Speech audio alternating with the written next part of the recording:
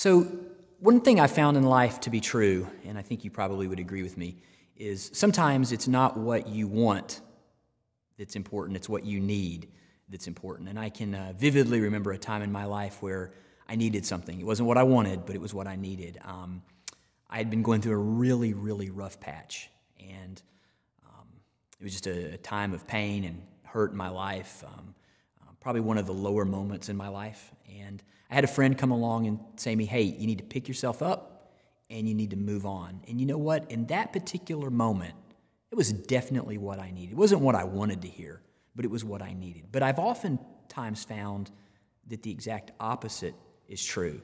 That sometimes when we're going through difficulties, that pick yourself up and you can make it and you can do it is not what's needed. Sometimes we need to deal with the emotions of what's going on. It reminds me back when my mother passed away a little over 3 years ago, I was so busy with the church and so many things were going on, and I came back and spoke a sermon as she was dying in the hospital in Asheville, and then I did the funeral service, and then I was back to the church. And one of the things that I realized a year or so after that is that I never really properly grieved through that issue. And that really brings a lot of questions to us, you know. And since we're in our series Lifehacks and we're dealing with some real questions, perennial questions of life and how do we handle them and what does Scripture have to say about it, I thought it would be cool to talk about a couple of questions that I think we all are thinking about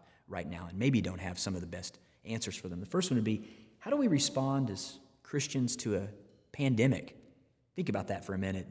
I can tell you, going to school, seminary, working on my doctorate and my doctorates, I can tell you that nobody ever taught me how to deal with the pandemic. Nobody ever said, this is what you ought to do, and I suspect the same for you. But in dealing with things like a pandemic, it raises that next question, which is the more important question, is how do we respond as Christians when our whole life falls apart?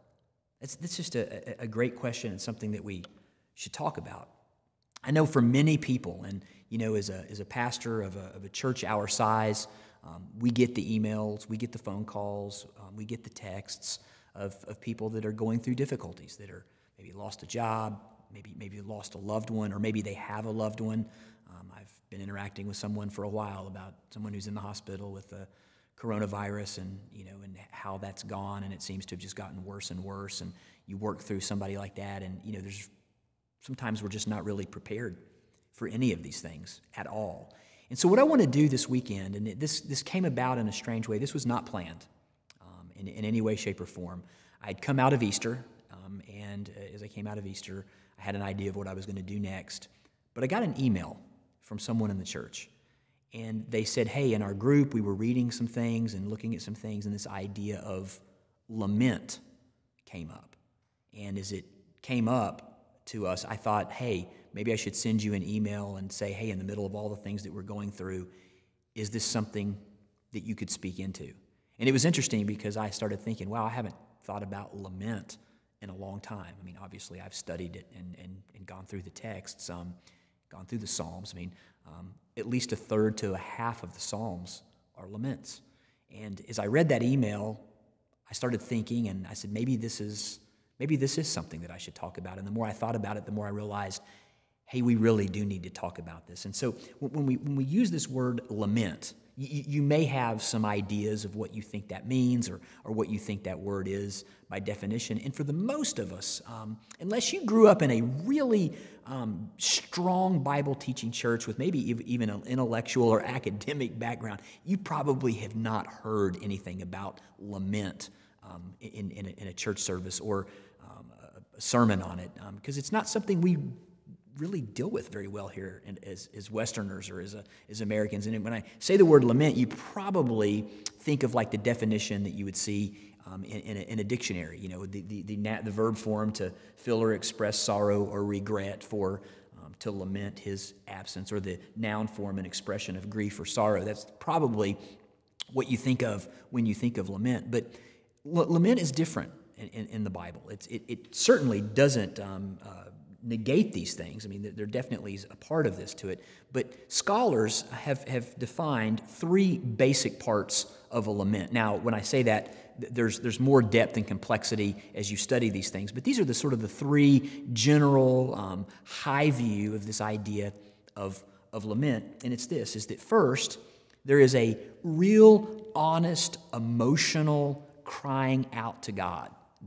That's the first part that you find in the laments, is this almost real and raw crying out to God, sometimes in ways that maybe even sounds like the psalmist is saying things about God that maybe you and me wouldn't say. I mean, they're really, really, really honest and vulnerable in the way they cry out to God.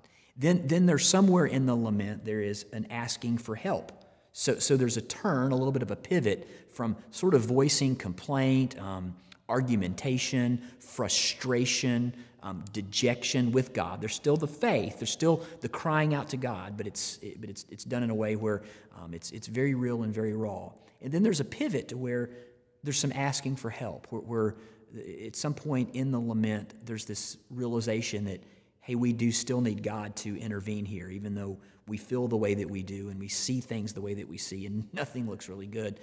We do need to ask God for help. And then it ends with a responding in faith with worship and trust. In other words, this idea that, hey, God really is God, and even though none of this makes sense, and even though I can't really quantify all of this, I am going to continue to worship and trust God. So these are sort of the elements that you have when you talk about a lament. Now, I'd like to define lament for this weekend, because what I'm hoping to do with every bit of my heart is to equip you. It's a big deal for me as your pastor to equip saints to be able to do the things that God's called them to do. So I want to define a lament in the way that I would.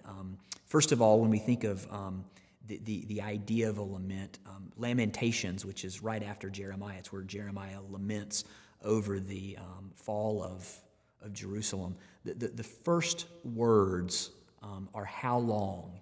And when we talk about lament, there's this sense of how. How could this happen? How could a good God allow all of these older people to contract this disease and end up on respirators and dying? How could God allow these bodies to stack up in certain cities in the United States and throughout the world? How could God allow me to lose my job? How could God allow this problem to happen in my marriage? How could God allow this business that I put all of my hope and time and effort into, how could He allow this to somehow fail? And so this idea of how is really important when we study lament. So what I want to do is I want to define it, and I'm going to define it here hopefully in a way that will help us out.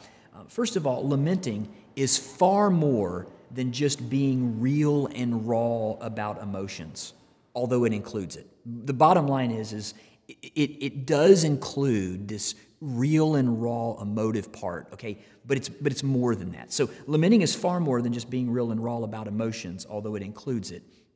It is a lifestyle of applicational theology and worship that exercises our faith, reminds us of truth, and leads us to a transformed life. In other words, by not knowing the idea of lament, I think we will never be capable of going through the massively difficult times that are going to come. Think about it for a minute. I've heard people say, I've never seen anything like this coronavirus, never seen anything. But you know what? Back in 2008 when we were going through the economic hardship, I heard so many people say, never seen a time like this, never seen anything like this. I go back to 9/11 and people saying, I've never seen anything. The bottom line is that life is fraught with these issues. There's going to be something else. There's going to be a death in our life. There's going to be a tragedy in our life. There's going to be someone that's done wrong. There's going to be somebody that's taken advantage of. There's going to be a job loss, a house loss, an ailment, a disease that comes into your life. This is just sort of the part of the life that we live in. And if we're not prepared to deal with these things, which lament really is giving us that solid foundation, we're not going to be right. So this is sort of what I wrote down on my iPad as I was preparing for this message, and I think it's true. By not being familiar with lament, followers of Jesus are ill-equipped to adequately handle the storms, the sufferings, and the problems of life. And I want to take my part in this and say that maybe I could have done a better job over the last 10 years at Grace of preparing people more for these types of situations. But we're gonna deal with this weekend, and this is one of those things that we might not want to hear, but it's definitely something that we need to hear. So what I did is I looked through the catalog of all these laments that I could have talked about, but there's one that's really, it's a beautiful psalm, and it's very concise, and it's sort of scrunched together, but it says so many things. And so as we read through it, I'm going to make some commentary, and then what we'll do at the end, we'll come back and do some take-homes. And what I'm hoping and praying for everyone who's listening to this is that this will give you a new foundation on how to respond to the pandemic that we're in, how to respond to some of the isolation, some of the feelings, maybe some of the job losses, maybe some of the things that are going on in your relationships, people that you see that are hurting and desperate. I'm hoping that this will give some really good biblical answers to those questions and give us that life hack for how do we deal with our world in a pandemic, or how do we deal when our world is falling apart. So the psalm that I selected is a psalm of David, and it's Psalm 13. It's not very long, but it's very powerful in what it has to say. And so let's work through the psalm. I'll do a little bit of commentary on the psalm, and then we'll come back and we'll get to the takeaways. And I really hope and pray that this speaks to you. So David, when he writes this psalm, one of the things that scholars do, we always try to figure out what was the provenance, what was the background, what was the situation that was the causative reason maybe for the penning of a book or a psalm or whatever. The reality is in Psalm 13, we don't know. I've got plenty of commentaries, and there's plenty of people that will chime in and tell you what they think, but the bottom line is we don't know what the reason for this psalm is. But what we do know is that we have it, and we need to look at it in its form and in its context and see what it has to say to you and me, and then we'll make some take-home applications. David starts off the psalm, and as all laments do, how long? How long, O Lord? You ever been there? I have. Lord, how long are you going to let this go on? Lord, how long am I going to have to be in this situation? Lord, how long are you going to allow these things to happen? It's a real and visceral question. In fact, sometimes we could look at that as maybe insulting to God. Like, God, what are you doing? Like, how long are you going to let this happen? But this is the beauty of the lament psalm. It's the beauty of learning to lament. It's the beauty of learning to be honest and real with God about what's going on in your and my's heart. So he starts off with 4 how longs. So we're going to see this word how long, or this phrase how long, 4 times. And every time he uses it, it gets worse. In other words, it sort of cascades down as he uses these things. And I think as I go through them, every one of you will be able to relate to this because they're just so real. He says, how long, O Lord, will you forget me forever? You ever felt like God forgot you? You ever felt like that you look around and it seems like God's very active in people's lives, but when it comes to you and me, like he's nowhere to be found? Like, God, did you forget me? He can't because of his covenant loyalty. But David is struggling. He's struggling with, Lord, how long is it going to go here with you forgetting me? I mean, like, I'm here, I'm calling out to you, but Lord, I feel abandoned. Like, I feel like that you've just forgotten me. Like, I know that maybe I'm not significant in the eternal scope against everything else in the world, and I understand that I'm just a human being amidst many others, but I still believe that I have value and worth because you've told me that I have value and worth, and it just feels like that you have forgotten me. How long, O Lord, will you forget me forever? Are you going to just forget me? Then he says the second how long, and it goes a little bit more. He says, how long will you hide your face from me? Now we're not just that God sort of forgot you, like in the midst of all of the greatness of our universe, that somehow maybe we were just forgotten, which is impossible for God to do, but oftentimes we feel that way. Now David takes it a step more. not only have you forgotten me, but now I feel like you are intentionally hiding your face from me.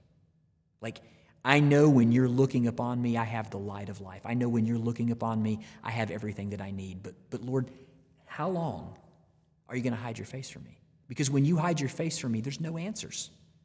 There's nothing but darkness. You ever felt that way? You ever felt like that God, for some reason, just isn't listening to your prayers? That for some reason, God isn't answering your prayers? David feels this. This is why the Lament Psalms draw us in, because they're so real. We've all been there. We've all experienced the visceral nature in our faith of wondering, God, how long are you going to let this go on? Why in the world would a good God that created the universe, that loves the way you say you love, why would you let this go on? How long, oh Lord, are you going to forget me? And how long are you going to hide your face from me? Well, it gets worse now. He says, how long must I take counsel in my own soul and have sorrow in my heart all the day? What's he saying here? He's saying, I'm all alone. You've forgotten me? You're not listening to me. And guess who now has to make all the decisions in isolation? You told me you would never leave me or forsake me. You told me that you would never go away.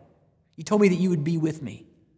But here I am on my own, having to sort of figure this out on my own. You ever felt that way?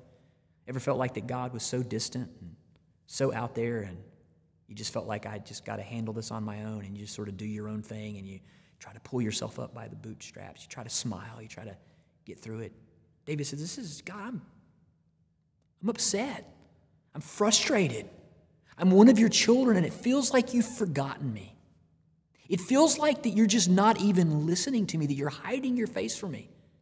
It feels like you're putting me in a position where I am left to my own devices without any help from you at all. And then he says this fourth, how long? He says, how long shall my enemy be exalted over me? In other words, this is as bad as it goes. Whatever this enemy was, whether it was the feeling of maybe death or whatever that may be in David's life, he's like, are you really going to let it go all the way to where I have no victory? Like, come on. Like, you're God. I am your child. I think we've all been there. We've all been here. And so we can all, in a real way, go, yeah, I feel that way. And maybe you feel that way right now. Maybe you're at home and you feel isolated. Maybe you're at home and you've got a sickness or a disease that you're dealing with. Or maybe you feel that maybe you have corona. Or maybe you know that you have it. Maybe you know friends that have it. Maybe you know people that have lost a job. Maybe you know people that their marriage right now is on the rocks because of all these things. What we just talked about is real. Like, it's not imaginary. These are real issues that you and me struggle with. And David was honest with God. God, how long are you going to let this go on? But then he pivots here. Turns a little bit of a pivot, and it's part of lament. It's part of learning this discipline. It's part of learning how to live this way in our lives. He says, consider and answer me, O Lord my God. I love this here. There's a tenderness here. Like, God, would you just consider me? Like, I know that you're God. I know that you are so above all the things of this life. But could you consider me? There's a tenderness there. And would you answer me? And I love the faith here of David, who's still, even in his misery, in his plight, in his dejection, in all of these moments of suffering and angst and just real and raw visceral emotion. He says, Lord, can you consider me? Can you answer me? He knows that an answer from God is all that he needs. And he says, oh Lord, my God. He says, light up my eyes, lest I sleep the sleep of death. God, I need you to answer me and to give me light again. He says, lest my enemy say, I have prevailed over him, lest my foes rejoice because I'm shaken, because I'm slain. There's a real pivot here. He moves from this real, honest transparency of his emotion to taking it to the depth of where it goes, to where he stops. And then he turns and he pivots towards the Lord, asking for help. And then he makes one more pivot to finish out the psalm. He says, but I have trusted in your steadfast love. I've trusted in your covenant loyalty. I've trusted, even though I've been real and raw, even though I'm feeling the way that I feel, I'm pressing into you. I'm trusting in your steadfast love. He says, my heart shall rejoice in your salvation. It's a beautiful juxtaposition between the enemy that will rejoice over him and that he will rejoice in God's salvation. Just a point here to make, and I personally believe that we need to see this. The word salvation, if you're reading it in the Hebrew text, is Yeshua. That's the word for salvation. He's basically saying in advance, but you and me should read it this way, my heart will rejoice in Jesus, in Yeshua, in your salvation.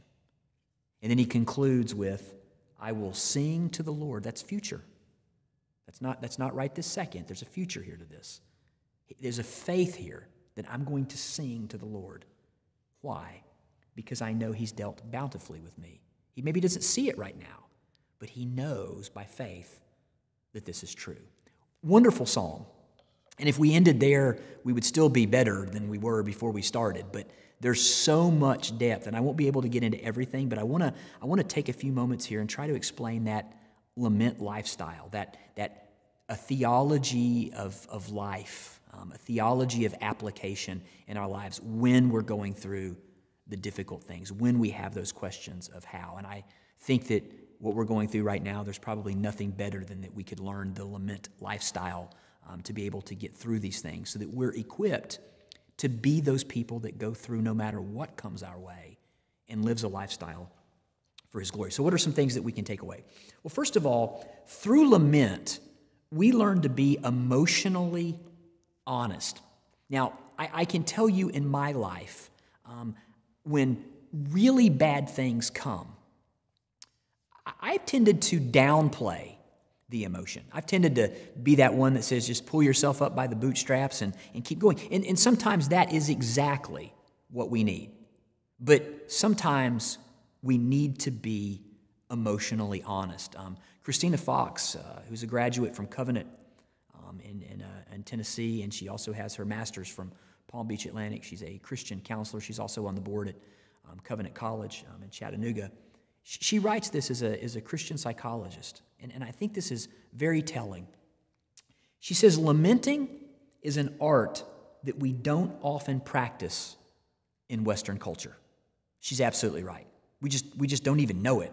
Forget about practicing it. Oftentimes we just don't even know it, but we very rarely practice this art in Western culture. Rather than express our emotions, we tend to hide them, distract ourselves from feeling them, or even pretend they don't exist.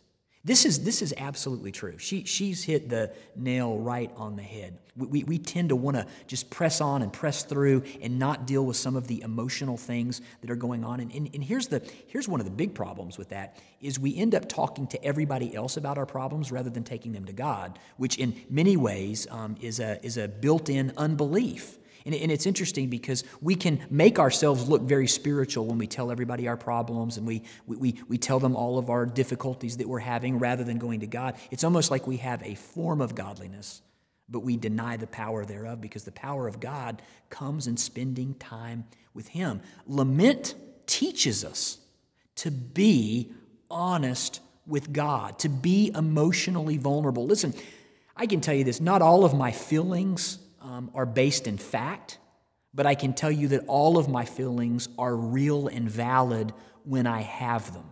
Sometimes I need to hear God's word and it changes the way that I feel. But the way that I feel is the way that I feel. And what God wants you and me to do is not to hide it.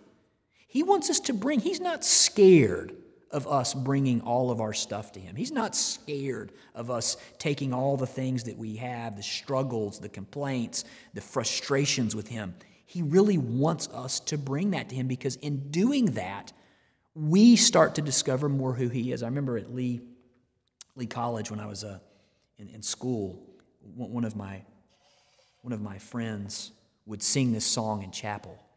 It's called Friend of a Wounded Heart by Wayne Watson. And I want to read these lyrics because it goes back to what Christina had said. We just don't want to express our emotions. We want to hide them. We want to distract ourselves from feeling them. This is what Wayne Watson wrote in a song called Friend of a Wounded Heart. He says, smile. Make them think you're happy. Lie and say that things are fine. Hide that empty longing that you feel. Don't ever show it. Just keep your heart concealed. Why are the days so lonely? I wonder where can a heart go free? And who will dry the tears that no one's seen? There must be someone to share your silent dreams. Caught like a leaf in the wind, looking for a friend, where can you turn? Whisper the words of a prayer, and you'll find him there. Arms open wide, love in his eyes. Jesus, he meets you where you are. Jesus, he heals your secret scars. All the love you're longing for is Jesus, the friend of a wounded heart. You know, I remember when I would hear that song, I grew up in a tradition that almost said, faith it till you make it.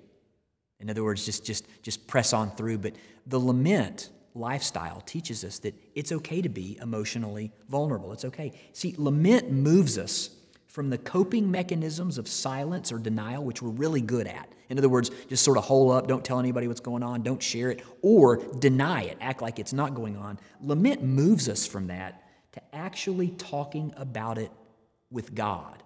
See, that's what God wants from you and me. He wants us to talk about these things. He doesn't, I'm not saying it's bad to talk about things with your friends or your family, but that's not where we're going to find the answer. Sometimes in just letting it all hang out with God, there's a catharsis that's really good.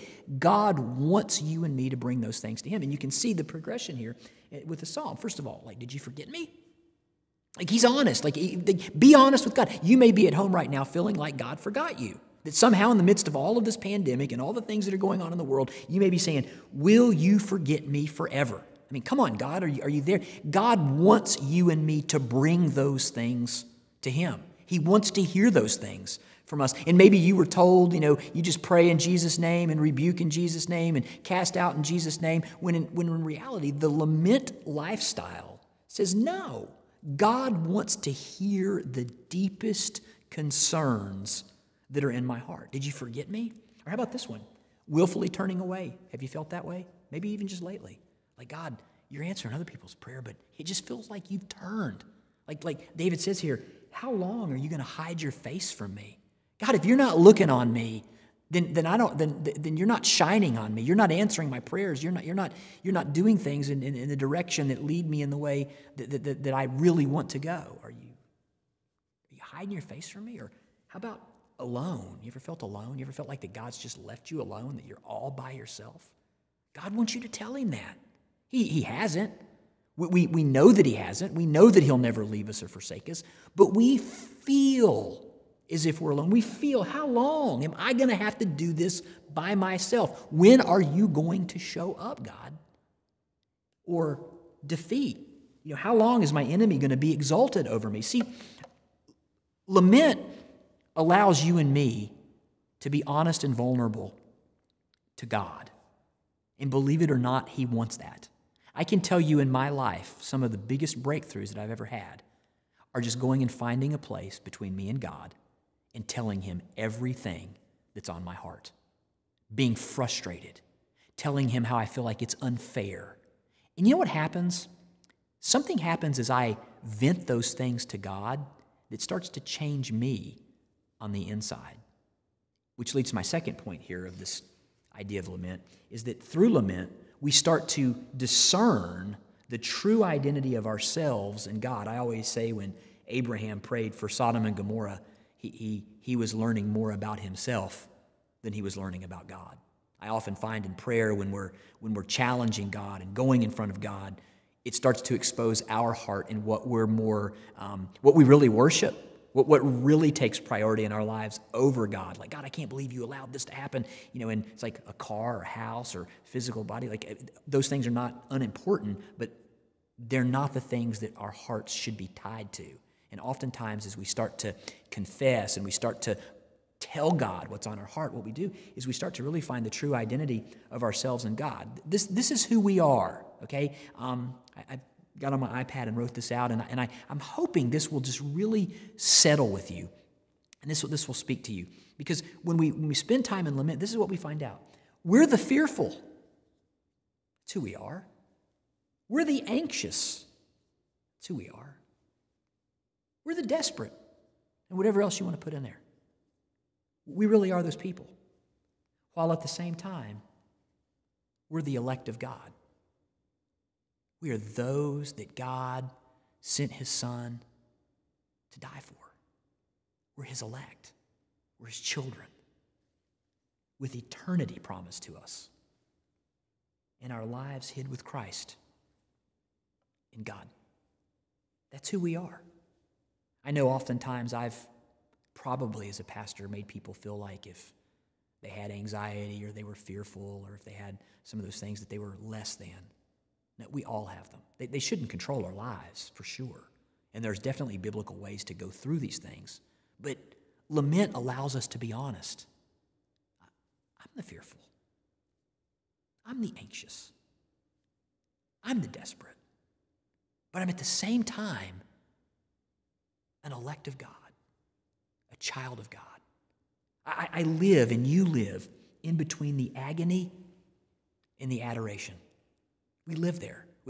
That's who we are. When we lament, we come to grips that we live right here in the midst of agony, pain, and suffering, but with the adoration of the fact that God does answer prayer and God does still do miracles in our lives, but with the overwhelming sense of faith that this is not always going to be the way that it will be, like Paul says in Romans 8:18, the sufferings of the present time, the agony, not worthy to be compared with the glory that's going to be revealed to us, the adoration. And we live in that tension, and sometimes that adoration breaks in to the agony, but this is where we live. And as we lament, we come to grips with that, and because this is the problem. We just want everything to go well. We just want everything to go swimmingly.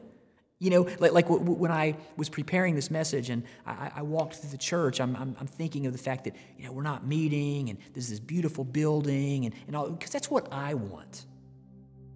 But God is teaching all of us something massively here in these times. He's working in our lives, whether through the good or the bad. That's the beauty of God. He's so all-powerful that He's still working His goodness, whether in the good or in the bad. That's why, like James, when he says in James 1:3, consider it a joy when you fall into trials. Because why? Well, because God's at work in both the good and the bad. See, the lament lifestyle allows us to realize where we are, which gives us a reality check. Which rather than just wanting everything to go well, we realize sometimes things aren't going to go good, but God doesn't change. He's God in the valley. He's God on the mountain. See, lament, just being emotional, would be pointless unless it culminates in prayer and worship as it moves our gaze from self to God. And we start to learn all kinds of things as we lament. And it's something that we need to rediscover. We probably do need to have more public times of confessing our sins, confessing our frustrations, confessing the things that bother us. And I can tell you this, I'm going to try to figure out how to do a better job as your pastor into incorporating some of those things when we get back together. Because I think we need to really be teaching us. We need to be taught as people. And I need as your pastor to equip you to be able to handle whatever life throws at you. We should be able to be the people that people look at and want what we have. The third thing I will tell you is this, is that through lament, we discover the only real answer to the sufferings of this world. We all want to know why suffering. We always want to know, why is this going on? How long is this going to go on? Well, this psalm is beautifully written, and it's written chiastically. And I've talked some about that with you all before, but the chiastic writing of the psalm really makes a point. And when I talk about chiastic writing, what I mean is that there's a start and there's an end to the text, but in the middle of the whether it's a passage or a psalm or a book, there's usually something in the middle that's like the focal point of what is going on. So let's look at this psalm, because this is beautiful.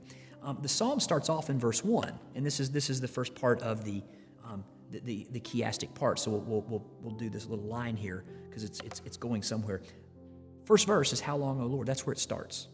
It ends with, "He's dealt bountifully with me," and that's our life. We experience those things regularly. How long? He's dealt bountifully. I mean, we live in between those tensions, okay? Well, what is smack dab in the middle of this psalm that answers these problems? Well, it's very specific, and it's really cool. Right in the center. "Light up my eyes, lest I sleep the sleep of death." Right there in the middle of the psalm. What's that about? That's about resurrection. He's like, if you don't light up my eyes, I'm going to die. And if I die, then everything is meaningless. If there's nothing more than this life, than the suffering and the pains and the illnesses and the sicknesses and the chains and all of the things that we experience, if this is all that there is and then we die and we're no more, it's meaningless. David realizes that the difference between the how long, which everybody experiences, and he's dealt bountifully with me, being able to say that in faith, is that he knows there's going to be a resurrection. And we as Christians know there's going to be a resurrection. See, that's the beauty of the Christian faith, is that God is a deliverer. He may deliver us now, but he will deliver us in the future. That is what gets you and me through everything. But sometimes it's a process. It's a journey. It's starting off with complaining and bringing your frustrations to God, which we should. I'm encouraging you today, at the end of this message, to go find a place in your house and tell God the things that are on your heart, to tell him the things that you're struggling with. But then make that pivot once you've wore yourself out from laying everything out emotionally. Make that pivot of, God, I need to hear from you, and I believe in you. See, this is the hardest part for Christians to understand. The only thing that pleases God is faith, and God puts us in these situations. He allows these situations in our lives because they're the only places that we can learn to really trust him, because nothing that we see makes sense. The lamenting lifestyle teaches us. It teaches us to go to God, cry out to God, talk to him about what's going on, ask him for help, and then rejoice in faith in knowing that he is going to answer. And what is that one thing that distinguishes Christianity from everything else? It's the same thing that Paul said makes the difference. It's either true or false based on one thing, and it's the resurrection. You and me can continue to go on because we do not believe this is the final verdict of our life. There is something else coming, and I believe with all of my heart that when everything is said and done, it's bad English, but I really believe it, God's going to be way gooder than we could have ever imagined. The great theologian and Hebraist Franz Delitzsch said this about this particular psalm. He says, the psalm, as it were, advances in waves as it goes through that are constantly now decreasing in length until at last it is only agitated with joy, and it becomes calm as the sea when smooth as a mirror. I think if you and me can learn to adopt a lifestyle of lament, and we can learn to be honest with God and vulnerable and take those things to God and exercise our faith in him, I think that what we'll do is we'll be able to handle a lot more of the difficulties than by just trying to smile and make people think you're happy. I'd like to lead us in a prayer, and I'd like to ask you at your house, because I suspect had we met this weekend and I could have preached this message, I would have had several people come up front and be there to pray. And I would have invited people to come up front to lament. And I personally believe, because I think we have a great church and I think you're great people, I think we would have had hundreds of people up front in the altar this weekend if we would have met in person. They would have said, you know what, I'm going to bring this lament up front and I'm going to spend some time with God. I'd like to lead you. I'd like to lead you and your family, you and your friends, you and your wife, you and your kids. I'd like to lead us in a prayer of lament. And I'd like for you to really make your house, your car, your iPhone, your iPad, your computer, a real place of holiness. And let's pray. And then we'll think about these things for the rest of the week. Let's pray. Father, I come to you right now.